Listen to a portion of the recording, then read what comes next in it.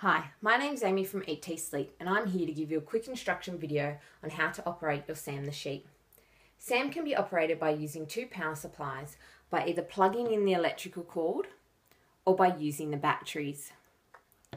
On your Sam, around the face of the clock, there are 4 arrows: up, down, OK and back.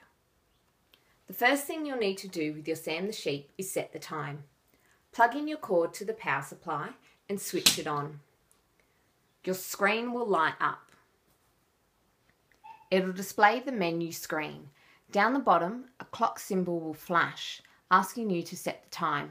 Press OK to confirm. Using the down button, select if you would like AM/PM time or 24-hour time. We'll select AM/PM time.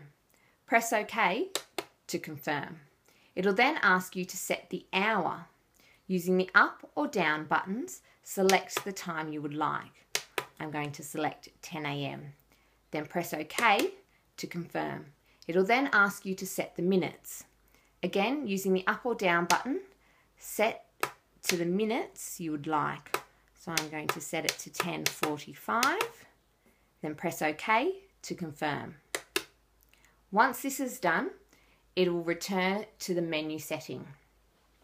If I was to leave the Sam the sheep now and not touch any of the buttons, it will return to the normal clock setting after 15 seconds, like this.